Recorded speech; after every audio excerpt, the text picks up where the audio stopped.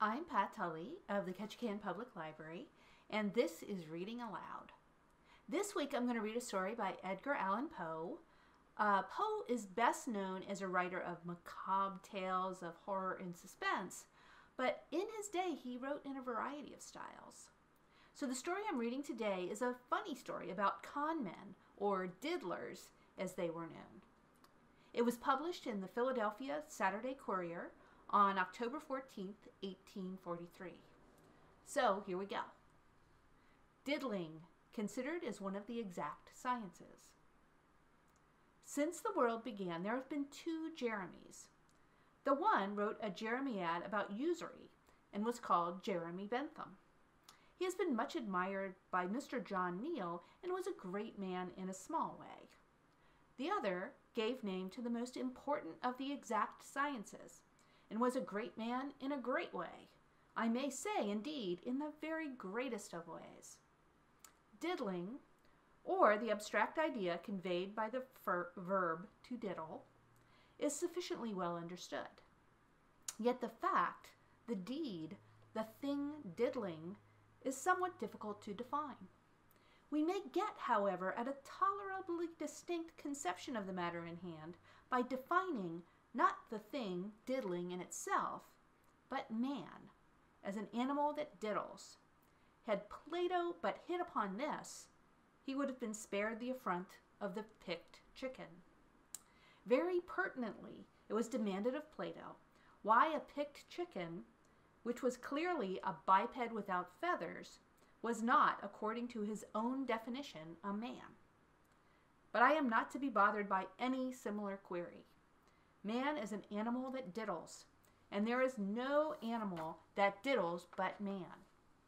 It will take an entire hen coop of picked chickens to get over that. What constitutes the essence, the nerve, the principle of diddling is, in fact, peculiar to the class of creatures that wear coats and pantaloons.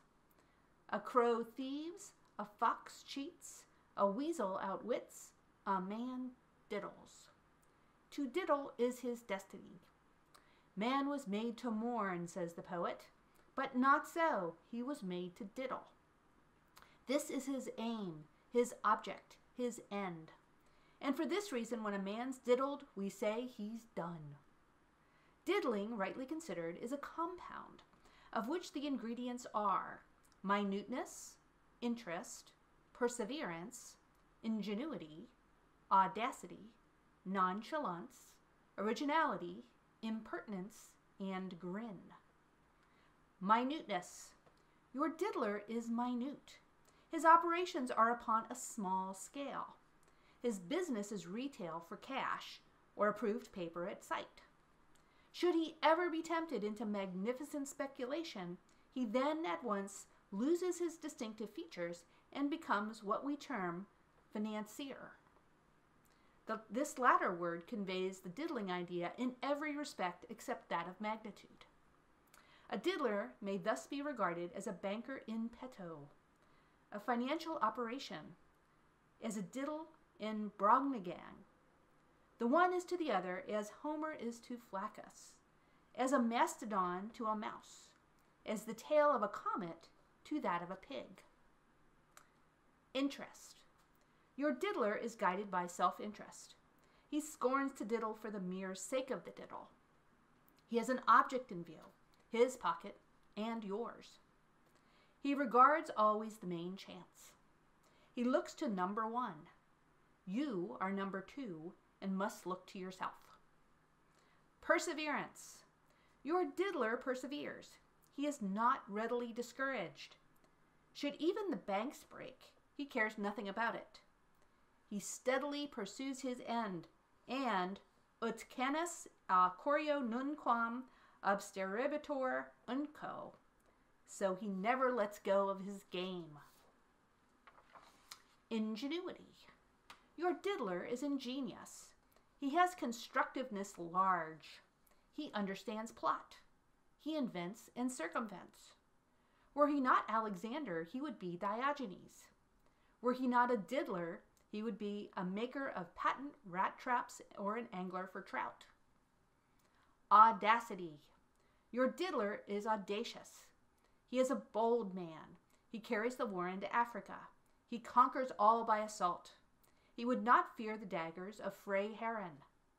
With a little more prudence, Dick Turpin would have been made a good diddler. With a trifle less blarney, Daniel O'Connell.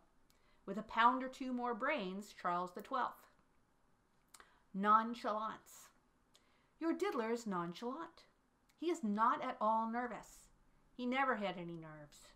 He never is seduced into a flurry. He is never put out, unless put out of doors.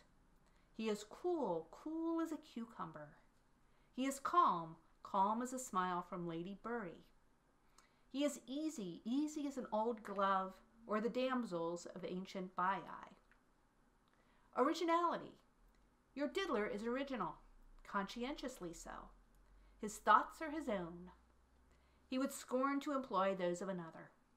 A stale trick is his aversion. He would return a purse, I am sure, upon discovering that he had obtained it by an unoriginal diddle. Impertinence. Your diddler is impertinent. He swaggers. He sets his arms akimbo. He thrusts his hand in his trousers pockets. He sneers in your face. He treads on your corns. He eats your dinner. He drinks your wine. He borrows your money. He pulls your nose. He kicks your poodle. And he kisses your wife. Grin. Your true diddler winds up all with a grin. But this nobody sees but himself. He grins when his daily work is done, when his allotted labors are accomplished, at night in his own closet, and altogether for his own private entertainment. He goes home, he locks his door, he divests himself of his clothes, he puts out the candle, he gets into bed, he places his head upon the pillow. All this done, and your diddler grins. This is no hypothesis. It is a matter of course. I reason a priori, and a diddle would be no diddle without a grin. The origin of the diddle is referable to the infancy of the human race. Perhaps the first diddler was Adam. At all events, we can trace the science back to a very remote period of antiquity. The moderns, however, have brought it to a perfection never dreamed of by our thick-headed progenitors. Without pausing to speak of the old saws, therefore, I shall content myself with a compendious account of some of the more modern instances. A very good diddle is this. A housekeeper in want of a sofa, for instance, is seen to go in and out of several cabinet warehouses. At length she arrives at one offering an excellent variety. She is accosted and invited to enter by a polite and voluble individual at the door. She finds a sofa well adapted to her views, and upon inquiring the price, she is surprised and delighted to hear a sum named at least 20% lower than her expectations. She hastens to make the purchase, gets a bill and receipt, leaves her address with the request that the article be sent home as speedily as possible, and retires amid a profusion of bows from the shopkeeper. The night arrives and no sofa. A servant is sent to make inquiry about the delay. The whole transaction is denied.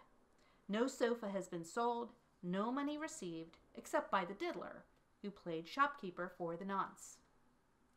Our cabinet warehouses are left entirely unattended, and thus afford every facility for a trick of this kind. Visitors enter, look at furniture, and depart unheeded and unseen. Should anyone wish to purchase or inquire the price of an article, a bell is at hand, and this is considered amply sufficient. Again, quite a respectable diddle is this. A well-dressed individual enters a shop, makes a purchase to the value of $1, finds, much to his vexation, that he has left his pocketbook in another coat pocket, and so says to the shopkeeper, "My dear sir, never mind, just oblige me, will you, by sending the bundle home? But stay, I really believe that I have nothing less than a $5 bill, even there. However, you can send $4 in change with the bundle, you know." "Very good, sir," replies the shopkeeper, who entertains at once a lofty opinion of the high-mindedness of his customer. "I know, fellows," he says to himself, who would just have put the goods under their arm and walked off with a promise to call and pay the $1 as they came by this afternoon. A boy is sent with the parcel and change. On the route, quite accidentally, he is met by the purchaser, who exclaims, "Ah, this is my bundle, I see. I thought you had been home with it long ago." "Well, go on. My wife, Mrs. Trotter, will give you the $5. I left instructions with her to that effect. The change you might as well give to me. I will want some silver for the post office." "Very good. 1, 2. Is this a good quarter?" 3, 4. Quite right. "Say to Mrs. Trotter that you met me, and be sure now and do not loiter along the way." The boy doesn't loiter at all, but he is a very long time in getting back from his errand, for no lady of the precise name of Mrs. Trotter is to be discovered. He consoles himself, however, that he has not been such a fool as to leave the goods without the money, and re-entering his shop with a self-satisfied air, feels sensibly hurt and indignant when his master asks him what has become of the change. A very simple diddle indeed is this. The captain of a ship, which is about to sail, is presented by an official-looking person with an unusually moderate bill of city charges. Glad to get off so easily, and confused by 100 duties pressing upon him all at once, he discharges the claim forthwith. In about 15 minutes, another and less reasonable bill is handed him by one who soon makes it evident that the first collector was a diddler, in the original collection, a diddle. And here, too, is a somewhat similar thing. A steamboat is casting loose from the wharf. A traveler, portmanteau in hand, is discovered running toward the wharf at full speed. Suddenly, he makes a dead halt, stoops, and picks up something from the ground in a very agitated manner. It is a pocketbook, and, "Has any gentleman lost a pocketbook?" he cries. No one can say that he has exactly lost a pocketbook, but a great excitement ensues when the treasure trove is found to be of value. The boat, however, must not be detained. "Time and tide wait for no man," says the captain. "For God's sake, stay only a few minutes," says the finder of the book. "The true claimant will presently appear."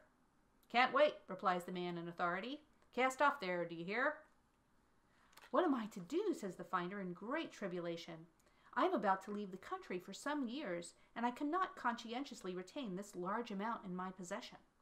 I beg your pardon, sir," here he addresses a gentleman on shore, "but you have the air of an honest man. Will you confer upon me the favor of taking charge of this pocketbook? I know I can trust you, and of advertising it. The notes, you see, amount to a very considerable sum. The owner will, no doubt, insist upon rewarding you for your trouble." "Me? Oh, you. It was you who found the book." "Well, if you must have it so, I will take a small reward, just to satisfy your scruples. Let me see, why these notes are all hundreds. Bless my soul, 100 is too much to take. 50 would be quite enough, I'm sure." "Cast off there," says the captain. "But then I have no change for 100, and upon the whole you had better—" "Cast off there," says the captain. "Never mind," cries the gentleman on shore, who has been examining his own pocketbook for the last minute or so. "Never mind. I can fix it. Here's a 50 on the Bank of North America. Throw the book." And the over-conscientious finder takes the 50 with marked reluctance and throws the gentleman the book, as desired, while the steamboat fumes and fizzes on her way. In about half an hour after her departure, the large amount is seen to be counterfeit presentment, and the whole thing a capital diddle. A bold diddle is this. A camp meeting, or something similar, is to be held at a certain spot which is accessible only by means of a free bridge. A diddler stations himself upon this bridge, respectfully informs all passers-by of the new county law, which establishes a toll of 1 cent for foot passengers, 2 for horses and donkeys, and so forth and so forth. Some grumble, but all submit, and the diddler goes home a wealthier man by some $50 or $60 well earned. This taking a toll from a great crowd of people is an excessively troublesome thing. A neat diddle is this. A friend holds one of the diddler's promises to pay, filled up and signed in due form, upon the ordinary blanks printed in red ink. The diddler purchases 1 or 2 dozen of these blanks, and every day dips one of them in his soup, makes his dog jump for it, and finally gives it to him as a bonne bouche. The note arriving at maturity, the diddler, with the diddler's dog, calls upon the friend, and the promise to pay is made the topic of discussion. The friend produces it from his escritoire and is in the act of reaching it to the diddler when up jumps the diddler's dog and devours it forthwith. The diddler is not only surprised but vexed and incensed at the absurd behavior of his dog, and expresses his entire readiness to cancel the obligation at any moment when the evidence of the obligation shall be forthcoming. A very mean diddle is this. A lady is insulted in the street by a diddler's accomplice. The diddler himself flies to her assistance and, giving his friends a comfortable thrashing, insists upon attending the lady to her own door. He bows with his hand upon his heart and most respectfully bids her adieu. She entreats him as her deliverer to walk in and be introduced to her big brother and her papa. With a sigh, he declines to do so. "Is there no way then, sir," she murmurs, "in which I may be permitted to testify my gratitude?" "Why, yes, madam, there is. Would you be kind enough to lend me a couple of shillings?" In the first excitement of the moment, the lady decides upon fainting outright. Upon second thought, however, she opens her purse strings and delivers the specie. Now this, I say, is a diddle minute, for one entire moiety of the sum borrowed has to be paid to the gentleman who had the trouble of performing the insult, and who then had to stand still and be thrashed for performing it. Rather a small, but still a scientific diddle is this. The diddler approaches the bar or tavern and demands a couple of twists of tobacco. These are handed to him, when, having slightly examined them, he says, "I don't much like this tobacco. Here, take it back and give me a glass of brandy and water in its place." The brandy and water is furnished and imbibed, and the diddler makes his way to the door. But the voice of the tavern keeper arrests him. "I believe, sir, you have forgotten to pay for your brandy and water." "Pay for my brandy and water? Didn't I give you the tobacco for the brandy and water? What more would you have?" "But, sir, if you please, I don't remember that you paid me for the tobacco." "What do you mean by that, you scoundrel? Didn't I give you back your tobacco?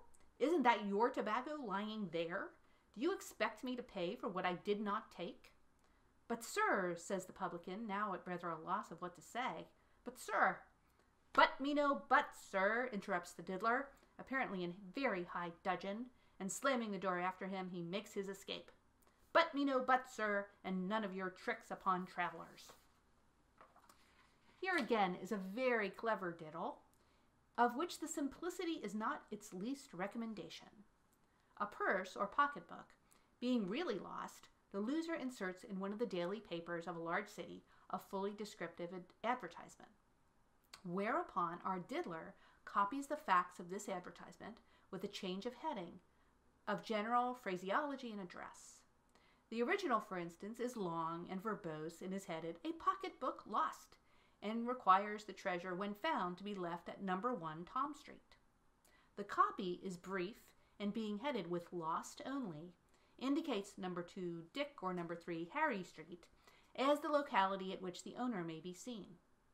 Moreover, it is inserted in at least 5 or 6 of the daily papers of the day, while in point of time it makes its appearance in only a few hours after the original.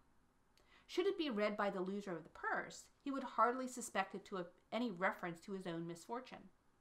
But, of course, the chances are 5 or 6 to 1 that the finder will repair to the address given by the diddler, rather than to that pointed out by the rightful proprietor.